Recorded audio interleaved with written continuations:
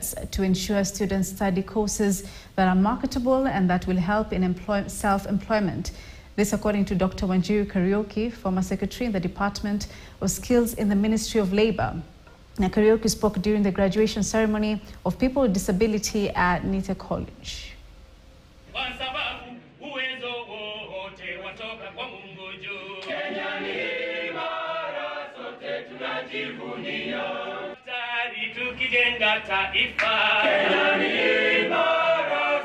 A lot of things online. Design something. We are running low on sugar and milk, and we don't. Thank you, Dr. The fact that you are enabled differently does not hinder you to achieve what you can. We've seen great sportsmen, we've seen great scientists, we've seen people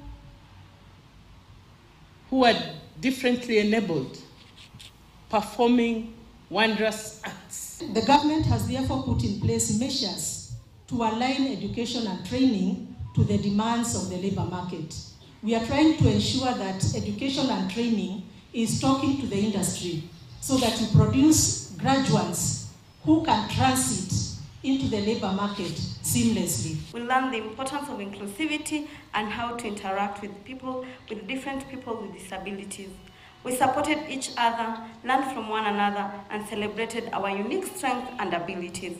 One of the most incredible things we accomplished together was learning sign language. We took our time to understand the challenges faced by our friends with hearing impairments, and we embraced the opportunity to communicate with them. Now, the culture and traditions for the Taita Taveta community will